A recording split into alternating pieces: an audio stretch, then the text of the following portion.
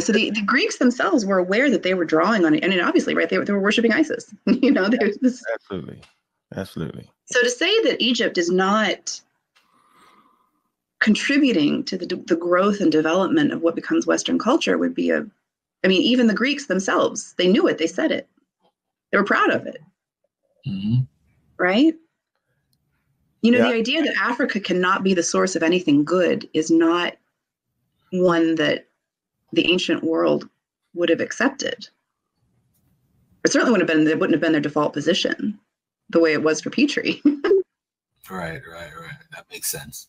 Yeah. Where was Alexander? Wait. Where was Alexander from? Stop. Stick a pin. Where's Alexander from, brother? Yo.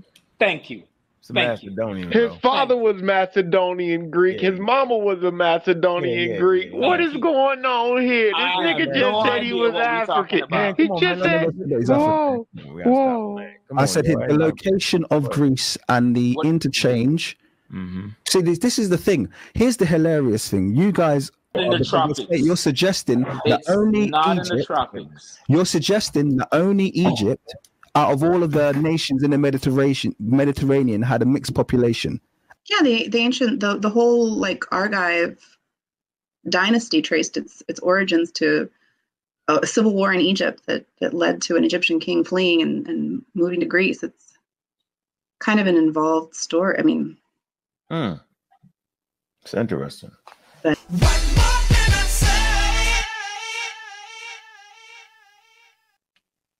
okay. But in fact, if we walked into ancient Egypt, everybody would have been, most people would have been more or less black by our standards anyway.